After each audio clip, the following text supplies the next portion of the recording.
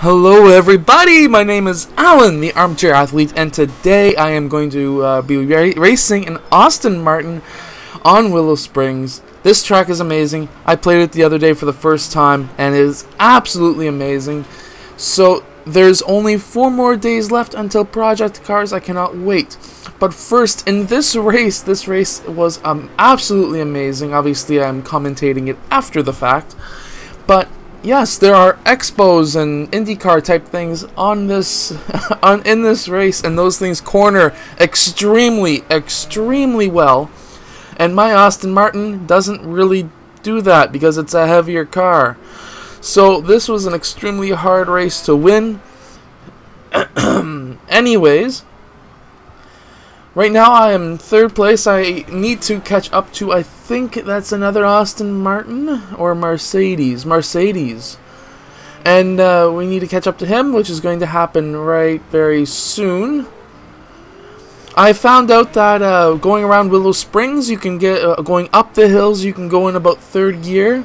And then coming back down, going around the corners, you can start in 2nd gear.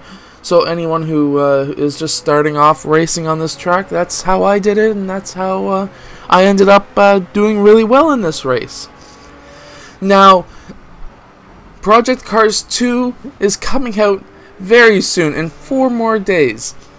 Now, weather and everything like that in the game is going to be absolutely amazing. There's a lot of people looking forward to the active weather and how things interact with the track. Stuff like, let's say it starts raining out, and they've actually scanned the real-life tracks to know where exactly the water will puddle up.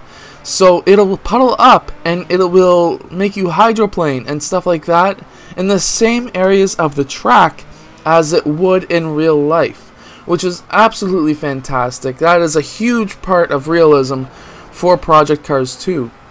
Another thing that they do is, let's say it's raining out and you go off the track and you bring mud back onto the track. Well, that's going to stay there for the rest of the race, which is so interesting. So somebody could really screw up in a corner, plaster the whole corner with mud, and it'll be slippery, that corner, for the rest of the race. That just blows my mind, and I finally got into 1st in this race. That car was so hard to try and pass. It's amazing. But the amount of realism that Slightly Mad Studios puts into these games is insane.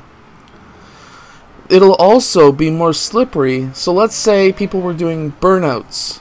So somebody messed up on a corner and they were starting to slide out. Well, now there's rubber on the track, so it'll be a little bit more slippery maybe there as well, which will be interesting.